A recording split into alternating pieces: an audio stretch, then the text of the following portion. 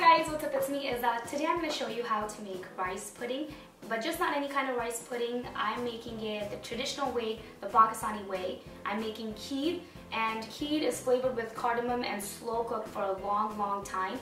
First we're going to cook our rice, and if you guys suck at cooking rice, you actually don't need to know how to make rice. You almost don't want to know how to make rice, because what we're going to do, we're going to cook the rice off until it's really mushy, and we're going to mash it up a little bit and then add it to our milk, and from there the slow cooking process begins, which will be like 2 to 3 hours. So be patient, clean your house, clean your kitchen, clean your bathroom, clean everything you've got to clean, and then check up on it every once in a while. So if you guys want to check this out, keep watching.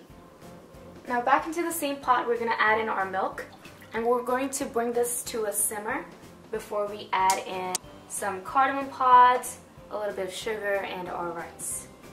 This is roughly about 6 to 7 tablespoons. As you can see, it's all really clumped up and you think it might not distribute throughout the milk, but it will. Just give it some time. One more thing is it needs to cook on a very low flame and in a stainless steel pot. 2 things that are super important. Now this is what my kheer looks like after 2 hours, because it should be able to coat the back of your spoon, and this is not quite there yet. This is what I'm talking about. Do you see the brown bits that are stuck to the bottom of the pan? They're not going to peel off because I'm using a stainless steel pot. If you were to use a non-stick one, these brown bits will peel right off and distribute throughout your kheer. Our kheer looks about done. It's really thick, and now you can see that my kheer is kind of sticking to my spatula, so you know that this is done. And now all we're going to do is take it off the hob and pour this into the terracotta saucers that I bought, which I think you guys should. Alright, so my kheer has sufficiently chilled in the fridge, and now I'm gonna taste test this. Oh man.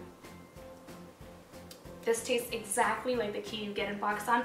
And another thing that's really important to know, the consistency of kheer. If you flip your kheer plate upside down, it's not going to fall off.